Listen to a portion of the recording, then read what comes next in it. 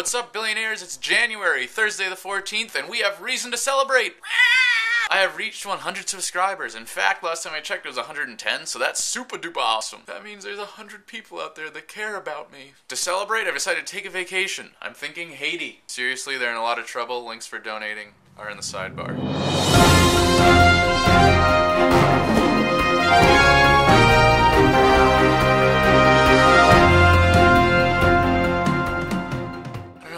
But I'm in and out of the airport as fast as I can, like Tiger Woods on date night. I gotta go. Unfortunately, it's not that easy for 8-year-old Cub Scout Michael Hick, because Michael Hick's name appears on the government's terrorist watch list. Because 8-year-olds can't be trusted. Hi everybody, I'm gonna ride the plane and I got Pokemon and you guys like yo-yos. You know I have a girlfriend. Reports claim that no matter what the parents do to get his name off the list, they cannot save him from getting patted down every time he's at the airport. Hi.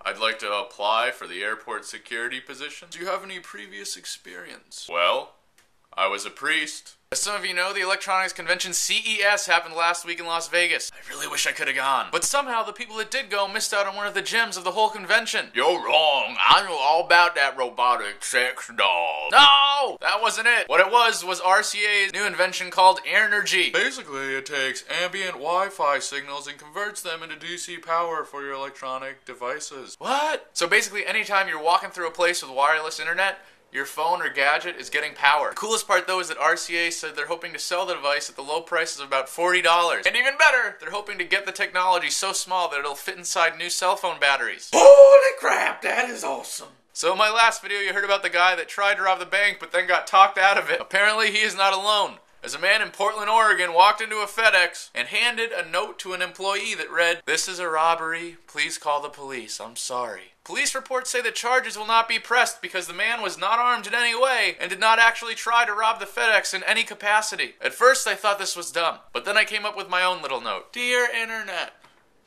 I'm homeless and record these videos with a cardboard box. If I don't raise $1 million for lunch today, I will die.